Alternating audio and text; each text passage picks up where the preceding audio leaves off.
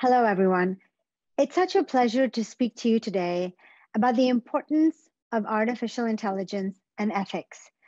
So, over the next 25 minutes, I'm going to speak to you through some examples to illustrate how important it is to think about an ethical framework when we build AI powered products and services.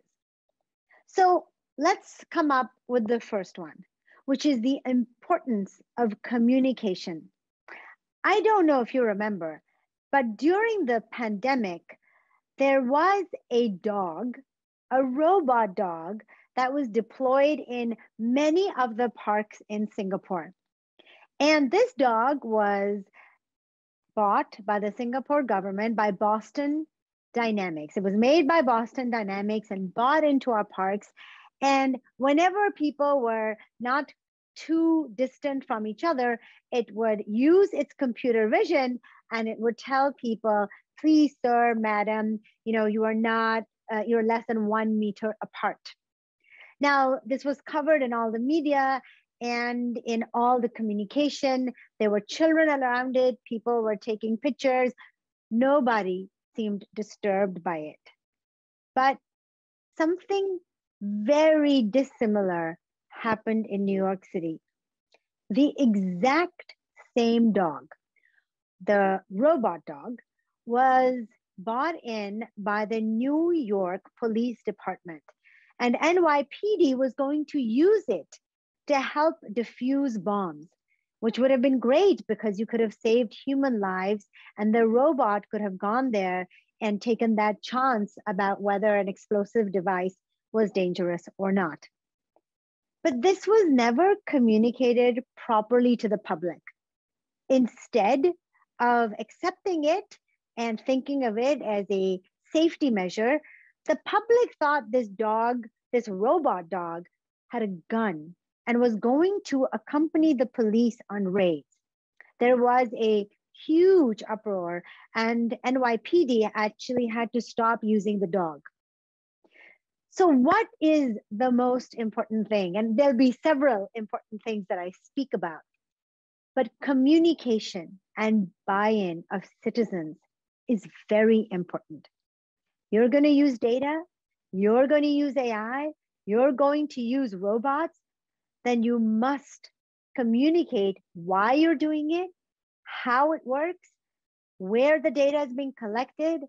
And it is your responsibility as a government to communicate that, or as an entrepreneur or an employee that makes such AI powered products, or even as a student experimenting with them, to communicate it to the public. Now, there are times when we encounter AI, but we don't even know that it's AI. In fact, we see chatbots all the time. And these chatbots are on websites, and let's be honest, they're a little bit annoying because they don't understand what we're saying. But that's about to drastically change. Natural language processing, or the ability for machines to understand what humans are saying, no matter which language, increasingly, not just English, is going to become exponentially better in the next 5 years. It's the most exciting area in AI. And soon, everything from your fridge to your phone to your car will understand what you're saying and be able to follow your instructions. But that also means that you may encounter an agent that you're speaking to on the phone or chatting with online or meet in a virtual environment. Maybe you even end up getting into a relationship with an AI agent that sounds very human. And my point of contention is not whether it's a problem to have a relationship with an AI or not. That's something different to be discussed. The problem is when the AI does not declare itself an AI and pretends to be human. This is not ethical. If you are going to build machines, then you want that machine to make very clear that it is not human. That means if it's a customer service agent, it would say, hello, I'm Ayesha, I am an AI agent, or hello, I am Robert, and I am an young AI football player in the metaverse. So it always has to declare itself. This transparency is incredibly important. And these are encounters that we'll have more and more and more as artificial intelligence becomes prevalent in our lives. Now, it's very important when you are making the artificial intelligence, not just on the receiving end of it, but when you're making it, that you don't want it to be biased in any way.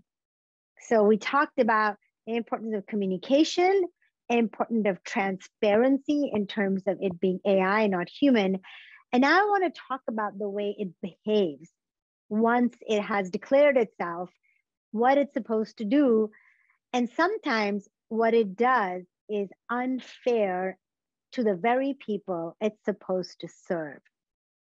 Now, I'll give you an example. Amazon decided at some point that it wanted to have an AI that would actually help human resources recruit individuals for its engineering jobs. And that seems like a fine idea. It would save time. The human recruiters could spend more time trying to understand the strategy behind why certain roles needed to be fulfilled, spend more time with the candidates. But that first step of filtering the resumes was left to the AI. And the AI then just started looking at all the data in the history of the company and soon realized that the best candidates, or the best quote unquote candidates, were men for engineering jobs.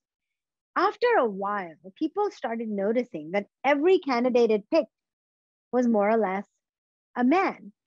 And we know that women are as good as men in engineering and data science and project management and every field. So what happened here? What happened was that the data that was fed the artificial intelligence, because remember, the AI is as intelligent as the information that it receives. The data had bias in it. And why did it have bias in it? Because the male human resources managers had a biased approach and had preferred men over women for engineering jobs.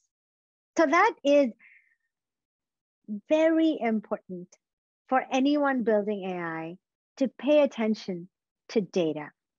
And in order to do that, there are very clear processes that you can follow.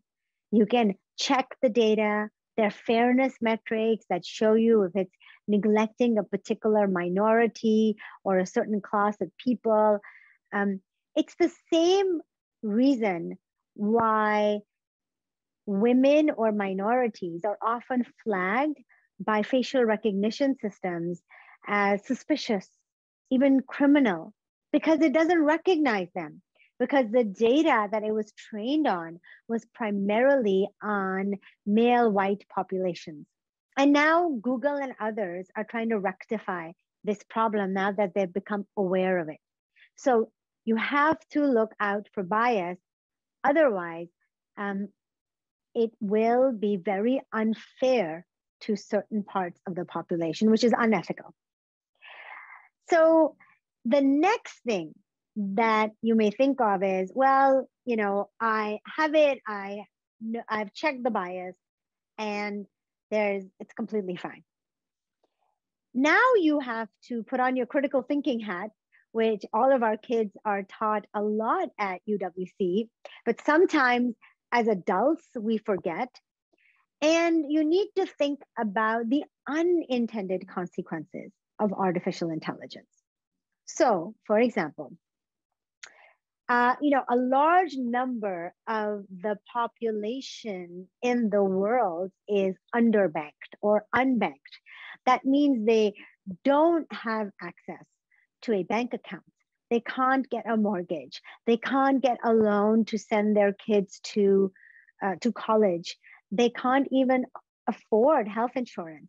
And because they are often uneducated or don't have financial transactions or a bank account, the system punishes them by not giving them loans without which they cannot start their companies, for example. So there's a new area of providing loans to people based on assessment of their credit risk or their risk of default based on other things other than their education status, for example. And that's perfectly fine. Somebody who, from your phone, you can see a woman who wants to open a beauty salon, doesn't have an education, but you see she always pays her bills on time. You see that she's been studying on beauty salon courses. You see that she's being very judicious and responsible and organized on her phone. Even the fact that she charges her battery on time is a sign of person who's organized, can be used as a criteria to start giving small loans to the woman. All well and good, great to have that, and provides a great way for the underbanked of the world, which are hundreds of millions of people, to get loans. But here's the thing. The next step that they thought about was, well, why don't we just give them loans for everything, right? Not just for a fridge, which they need to keep their food okay, or for a course that they want to take. Let's then give them, she wants to buy jewelry, let's give her a loan. She wants to buy a car, let's give her a loan. And in fact, we know that there are certain things that she really wants to buy. And we know she has a weakness for expensive makeup. So let's just start giving more of that. And then we'll earn that little bit of interest rate. And that is the buy now, pay later. And some companies are being very ethical and responsible, but some are just capitalizing on the fact that you can keep giving loans to people. And at some point, you have to think of the unintended consequence of what may have been born out of a genuine desire to give people loans, is that they become increasingly indebted. And if they have a weakness to spend beyond what would be considered financial intelligence or wellness, then they are, you are actually causing them financial distress in the long run. So this is the next evolution where you think about unintended consequences of some of the things that you may be putting into place. So the best way when you're building a product, especially an AI product, is to systematically sit with your team and think about all intended and unintended consequences. Really do scenario analysis. What could go wrong? Question it. Why? Because this is new. Because it's our responsibility to be ethical and think about these things, whereas we traditionally have not really thought about these things much, given that we don't realize that AI can kind of nudge and manipulate human emotions, unlike traditional software engineering. So these are what, come under the bigger umbrella of governance, right?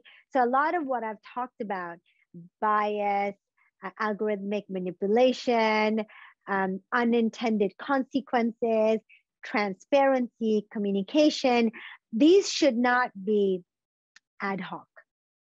What they need to be is a systematic set of policies that as citizens, you demand of your private companies, as governments, you regulate, and as responsible entrepreneurs, employees, employers, you make sure are set in the course of building an AI product.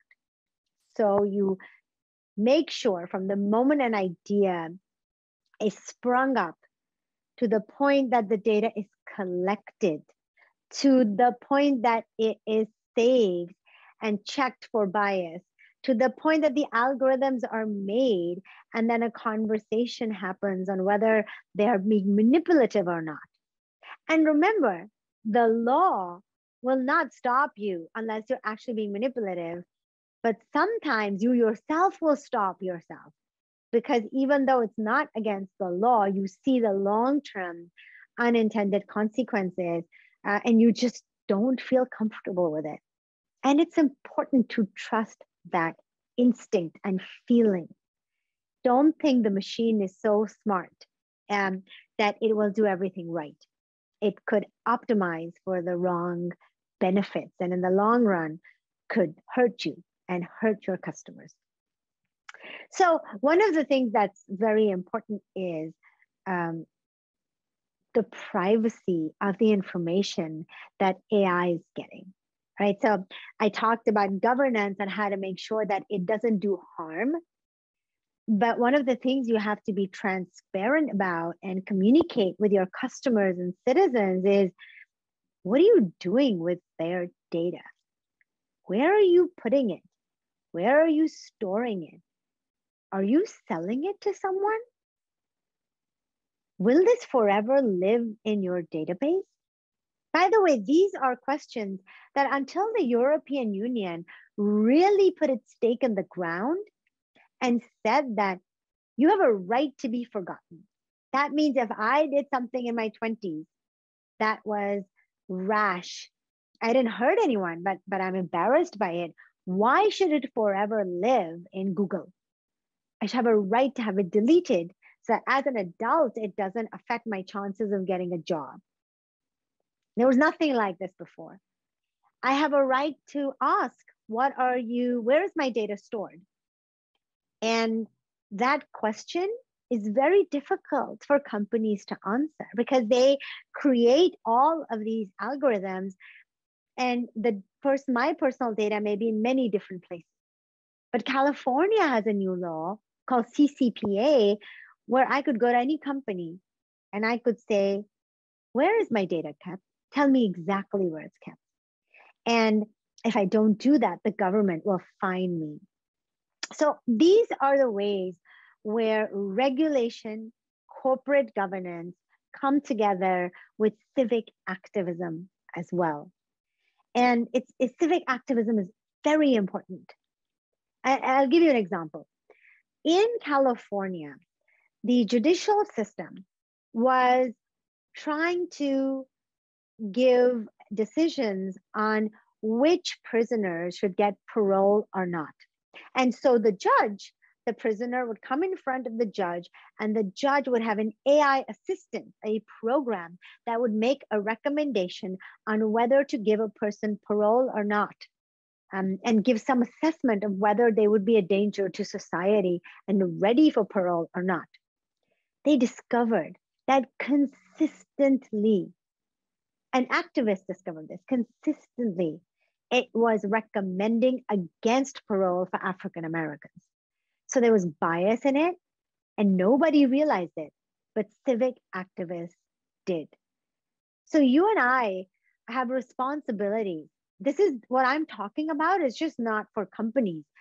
We have to be aware, because tomorrow it could be one of us that is affected if unethical practices or carelessness is, and to be careless is to be unethical, because of the power of AI to impact a person's life.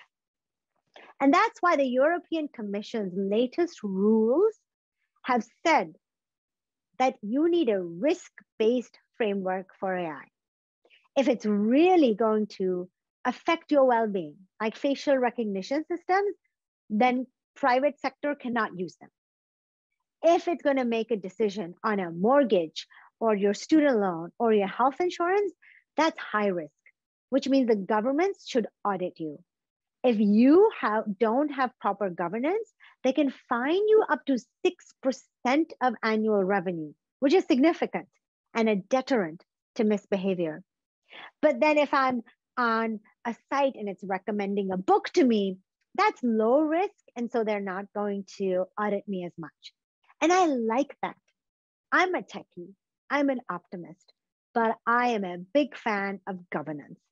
Unless we mitigate the risk, how can we really continue to use it more and more to amplify its benefits? And lastly comes the big question of digital justice. Digital justice means something happened to you in the digital world. And it applies to bullying or other things by humans, but it also applies to mistakes that AI made. An AI bullied you in the metaverse or punched you. There have been, unfortunately, harassment that has happened in certain digital environments. It could happen by a bot, it could happen by a human. When you are a digital victim, what's your recourse? What does the law say? Where do you go? And that's a paper that I worked on with the World Economic Forum.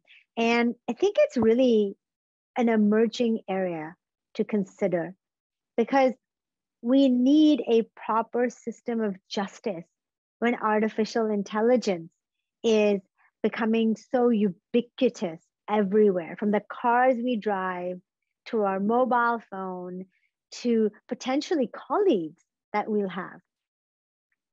In China, Employee of the Year for one of the largest real estate companies was an AI bot because she was so effective at speaking to customers who were delaying their payments and encouraging them and convincing them to make their payments on time.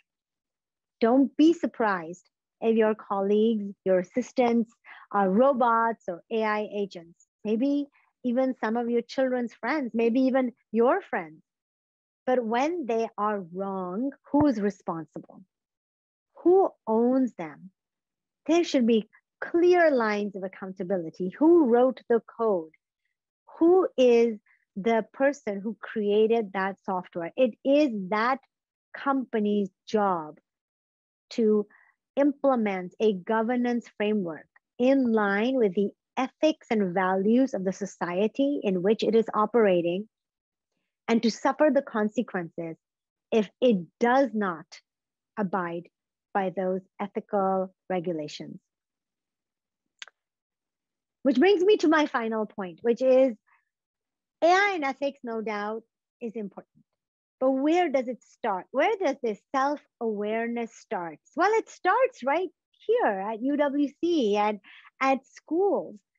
It starts right here in grade 1, 2, 3, all the way up to International Baccalaureate and beyond, where we teach students and children to live in a world of technology, to appreciate it, to use it, to be imaginative and creative, but also to be critical thinkers, to constantly evaluate the pros and cons and be human-centered, put humans first, put sustainability first, and all the values that they learn in school to take them right back to how they design their processes to create ethical AI for everyone. So here are just some of the things that I consider are important. I'm sure you have some things on your mind as well. And I hope one day we can meet in person to have a chat about them. Thank you so much for having me here today. Bye.